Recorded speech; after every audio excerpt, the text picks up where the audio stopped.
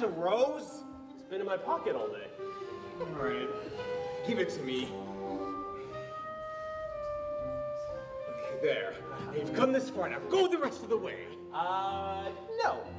Just give her the letter. Thanks. Yeah, appreciate it. Wait a minute. Let's at least take a look at her. You look.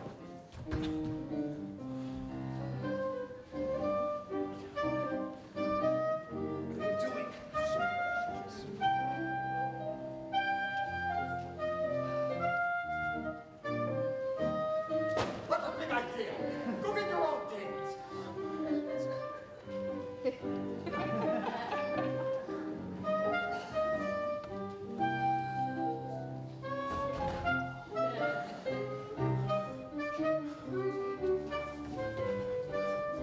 She's old. She's old and ugly and toothless, isn't she? Well, there's something wrong with her, terribly wrong. Why? I can see it in your face.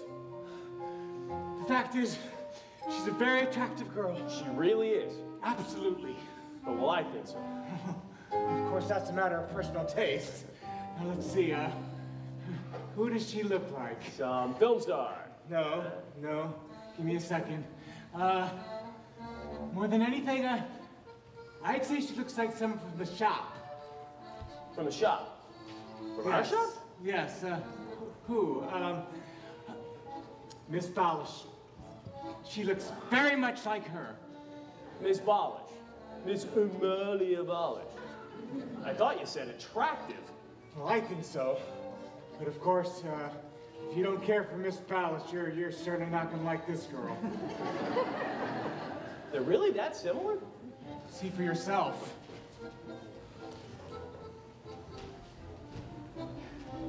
Wait a minute, you're not gonna just leave her there, are you? Well, what would you have me do? You want me to tell her I'm the poor sap who's been writing her letters? She'd make me the laughing stock of the city. How? She wrote some too.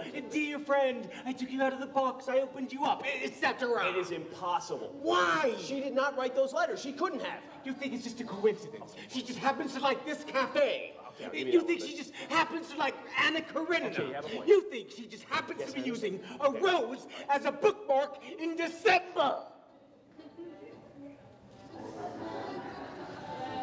But it's Miss Balish. I can't be in love with Miss Balish.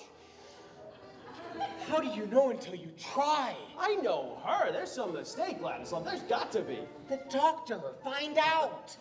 She is not, dear friend. She can't be. Can she?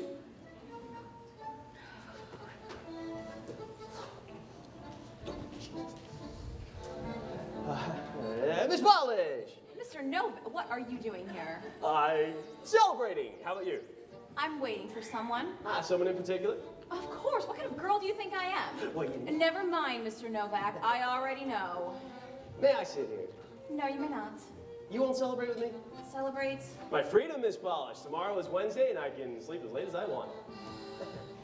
No, Mr. Novak, I told you that chair happens to be reserved. You won't have one small farewell drink with me? I can't. One quick drink? All right, if it's very small and very quick. Thank you, Miss Balish.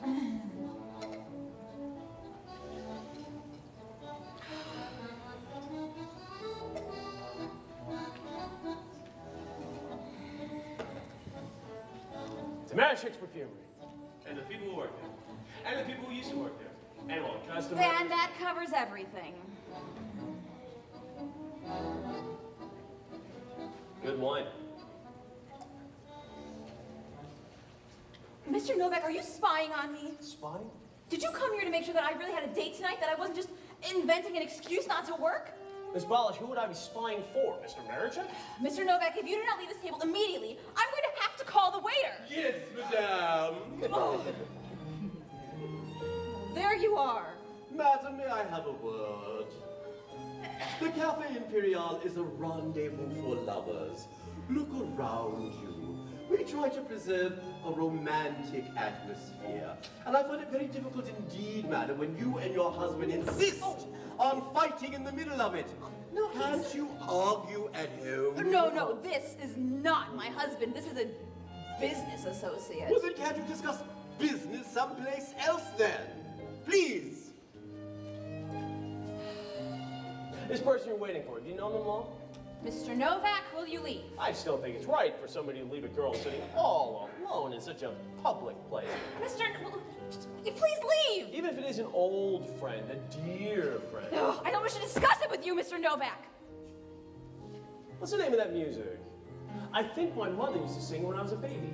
So did mine. Miss Ballas, do you realize we found something we have in common? At one time, we were both infants. Yes, but you see, I grew up.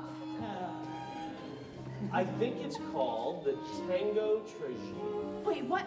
What if he's already been here and seen us together and gone? I will never forgive you! What's this? Oh, put that back! Anna Karenina. Yes, it's a book by Leo Tolstoy, a Russian. Now put it back. And what's this? That is none of your business. Miss Ballas, is it possible that you've never even met this man? That is ridiculous. Of course it is. And yet, some girls and some men do make appointment with strangers. And sometimes it goes very well. But other times, not so well.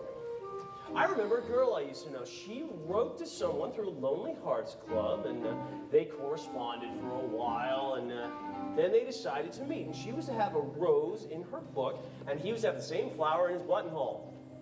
And they did recognize each other, I guess, and the next day, the police found her left leg floating in the Danube. They never did find the rest of her, or her book. At the count of 5, I'll scream. So you'd better go, and soon. 1. I just want to talk to you. Don't forget, I've had some wine and nothing to eat since noon. 2. Miss Ballas, are you intoxicated? Dante once described all the depths of hell. If I had my way, you would know them well. 3. Miss Ballas. You are easily the most insensitive man alive. I'm surprised at you. I'm sorry, but I'm fighting for my life. 4. 4.5. Will you go? Then 5. Are you trying to ruin me, lady? I warn you, get out! No, That's all! Get out! Wait a minute. You two, get out!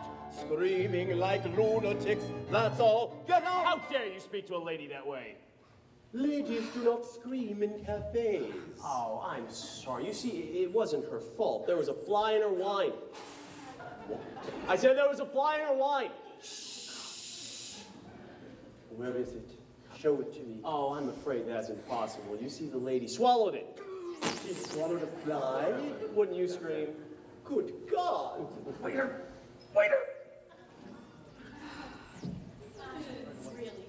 Really, Mr. Novak, no matter how unhappy you are, how much you despise me, haven't you had enough revenge? I don't understand you. Well, how could you, Miss Ballas? You never listened to me, never even looked at me.